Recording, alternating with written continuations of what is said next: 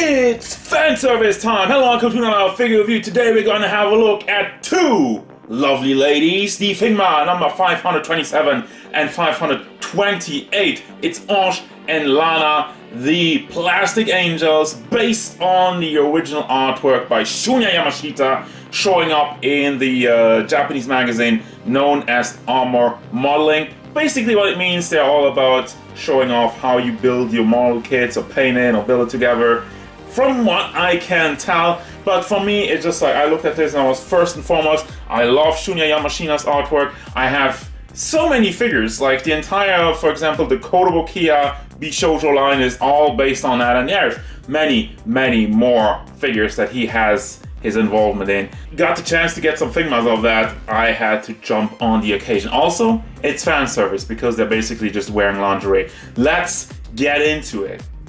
Noted that they do stand on their own even without the base, and considering that they are on high heels, that's pretty good. Also, another thing for Lanna, you get a little hat which you can put on the figure, you don't have to, so just keep that in mind with the size. That would add obviously a little bit, but as it stands right now, it's 14 centimeters to the top of the hat, which means we are going up to 5.5 inches tall.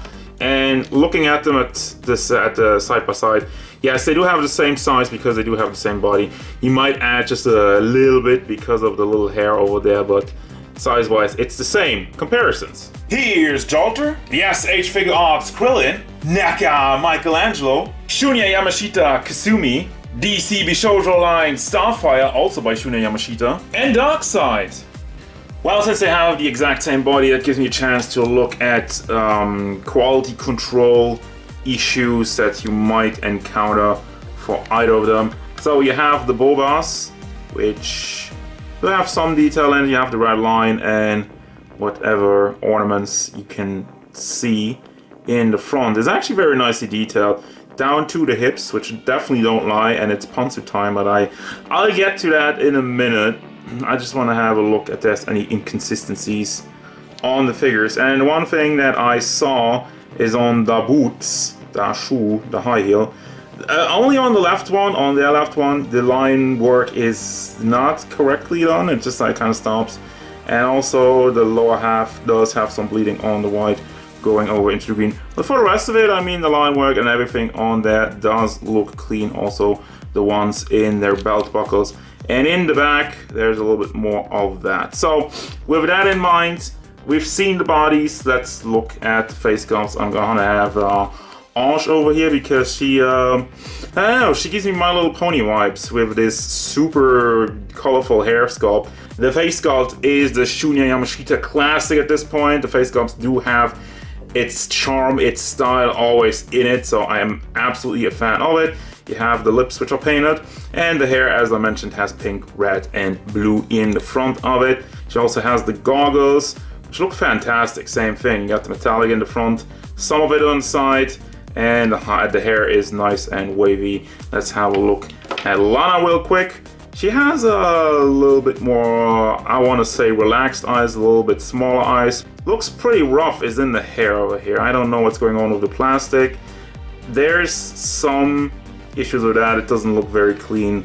The hair sculpt, you have the ribbon in the back and also the one blue line. It's a lot simpler, but it does still look good. Now overall design choice, one thing I also want to focus on is the jacket. With the plastic angels having a lot of different designs from what I can tell, I wonder why they went with this design, because the main problem I have with the jacket only looks good when the arms are down. You always have this weird gap and it's just hanging on to the arms. I mean, you can still rotate it and try to hide it to a certain degree, but I'm just saying should have picked a different design. But I want to have another more detailed look also on the entire body sculpt. Yes, we have bobas with a nice cleavage on there, and that's really the theme, the name of the figures. It's fan service. Black zipper on the jacket, also like a small line over there which looks kind of funky. No, that's just unpainted. Yeah, oh okay, so that doesn't line up. We have something over there. You can take the jacket off, by the way. There's a way to do that, but we'll get to that once we'll have a look at the accessories, sleeves coming out from under the jacket. And it's pantsu time. Actually, this is just, I mean, it's right there. It's right there, pantsu. They have the belt molded over it, so it does connect to it, which works, makes for a little bit of bleeding in the back, and also just disconnects it really from the torso area, which I mean, it does still cover it up, but you really have to wriggle around and make sure you don't end up with ugly holes. Stockings with a single red line on it, and the high heels with a green tone of green and some pink under there, with the belt buckles wrapping around. There's a lot of belt buckles going on in the chest area and also the hips. But yeah, overall, I mean, like, it's fan servicey, it's very simple, it's not too exquisite, there's not too much detail in it, but it does the job. For the articulation, I did take the jacket off because it's obviously extremely limiting, but I want to show off how far everything goes. Now with the hair sculpt, we have some blockage with that, but it's just the simple, standard Figma style of, like, you have a ball hinge, which ends on another ball in the back of the hat, so you do have the hinge, but you still also can wiggle it around on the ball, obviously. Just blocked because of the hair, actually. Well, we do have kind of like the same situation going on with Lanna. Shoulder articulation, double ball, ball hinge, and another ball that goes into the chest area, so you can bring it back and forth. Rotates freely on there, and do you have a bicep swivel in there? I don't think so. Well, you don't really need it because the shoulder does work. You have a big ball hinge in the elbow, which, oof, this looks awful. Why not move the hinge a little bit lower so it does line up better? This is just lazily cut off. And then the hand is on another ball hinge, back and forth, rotates all the way around. And this also, the sleeve actually rotates freely, so I guess it's just packed in there, doesn't get in the way too much. Chest area does move back and forth, does go side to side, and it doesn't really swivel all the way because of the bull bars. The hips, they don't lie, and they rotate around, goes forward, goes to the sides, goes to the back actually. It's a little bit wobbly, and I think you can shift it a little bit back and forth, as you can tell over here. And also rotation doesn't really go all the way around. Then the kick goes forward, leg moves to the side, leg moves to the back, because the crotch piece is soft plastic, so will bend out of the way. Can also rotate it a little bit up here, and the stockings have a swivel, which is very stiff, so be careful with that. Ball hinge in the knee, and the foot is on another ball hinge, which is nicely hidden in there. So you go back and forth, and you do have also a pivot, which doesn't really work so well. You can also swivel it on the ball on the heel, well, on the ankle actually. So you do have that on top of it, but you know, it works. So before I have a detailed look at the accessories, I just have this over here to give you an overlook of what you're getting. And the most important aspect of it, you have the chair for both of them, which looks exactly the same, and also the table is exactly the same. So I'm only gonna unpack one of these and showcase them, but just to be sure, just to be 100% clear, yes, you get a table for each and a chair for each. So to not get things confused, here are all the accessories that are exclusive to Ange. As I was saying, they both share some of it, so I wanted to have just a look at what Ange brings to the table. You have the giant paintbrush, which has a great look, and the metallic with a bunch of detail on it. Nothing on it moves, unfortunately. You cannot open it in the back, but still, I mean, it looks great, and is definitely something unique that you can add to your collection. And that's really the thing with these guys, they have a lot of unique accessories. The hobby knife and a small paintbrush actually over here, like a tiny one, the classic one. She does come with a dog, her what's it called, Mogu-kun, a pug actually, which looks cute. Has a little bit obviously of an anime style, does not look realistic, it just says Mog. I thought it was Mogu. And then also the head is articulated, it's just on a ball I think, so you have some side to side, rotates all the way around, and a little bit of wiggle motion. Then for the faces, you have the smiling face on the figure, and then you have like a little bit of a worried face, I guess, and a smiling face with the closed eyes, showing a little bit of teeth, very nicely detailed. I always love how they do the mouth. There's a little bit of an opening, tongue and everything is molded in there, so that's great. And then you got for the hands, this one, I guess for the giant paintbrush or the open one. Then you have the smaller ones for the small brushes and the hobby knife, and more holding hands for various things. And also you have the other arms if you're not a fan of the jacket. And here's the instructions again with the entire lineup of things that you get with this figure. And here's all the accessories for Lanna. First of all, you have the giant nippers, which actually works. Can't open it, but it's completely plastic, so it's not able to cut anything. That would have been cool, I'm just saying. Then for the hands, you got some fist hands, and then 2 holding hands, and more open hands. A little bit with the finger open, and these one are the white ones. And what I prefer for Lanna is that she has a little paintbrush and also nippers, which are connected to the hand, which is always something that I like a lot more than having them, you know, just added and you have to fumble around and put it in the hand, it's just gonna fall out. So this one is way better.